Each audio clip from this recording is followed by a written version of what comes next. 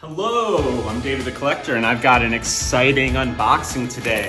We have some stuff all the way from Japan. This is from Murakami's website. Today we've got some of his